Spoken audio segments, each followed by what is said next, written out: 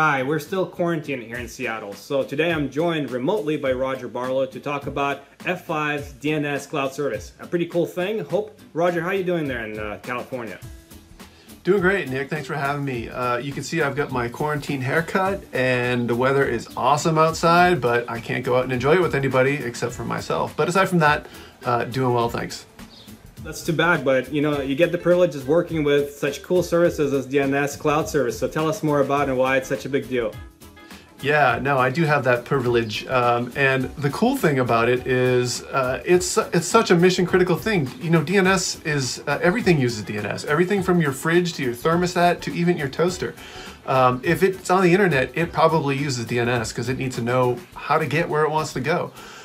Shockingly, 2/3 of the Fortune 500 are still using only a single DNS solution, which is a huge risk, right? Because if you don't have DNS, you're not going anywhere. So what we did to help people in that situation is we built a cloud-based DNS as a service that gives global availability, scale, and has also got security built into it. Oh, that's awesome. So that way my internet-connected toaster is not going to give me too much trouble. So I hear that you have a demo for us. Let's take a look. All right, so here's our F5 CS portal, and we're going to create a new DNS zone. And we're going to do this in the portal, but you can do all this through APIs too. We've got a fully declarative API, well documented end-to-end. Everything I can do in this portal, I can do through the API because the portal is actually built on top of the same APIs that we expose for you to use directly. First thing we're going to do is configure it to pull from our primary. And this is going to use a standards-based AXFR call to go ahead and pull a copy of the zone.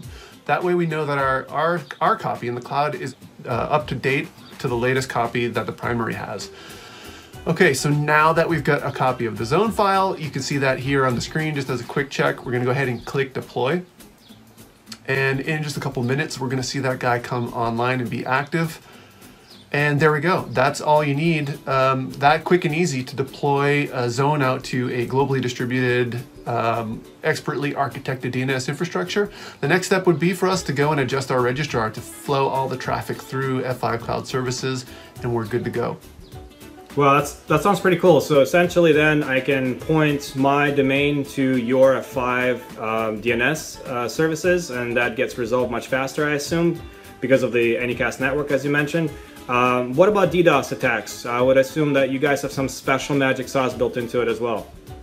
Yeah, so in addition to having the global network, which is beneficial for DDoS purposes because we can distribute an attack across multiple different points of presence around the world, we also have the benefit of having built-in actual DDoS protection services. So we have mitigation mechanisms that will look at the traffic and analyze it and identify if the traffic is of a malicious nature. And if it is, we'll scrub it off, and you'll never know that it even happened. And we'll continue to service legitimate DNS requests like there was never any issue.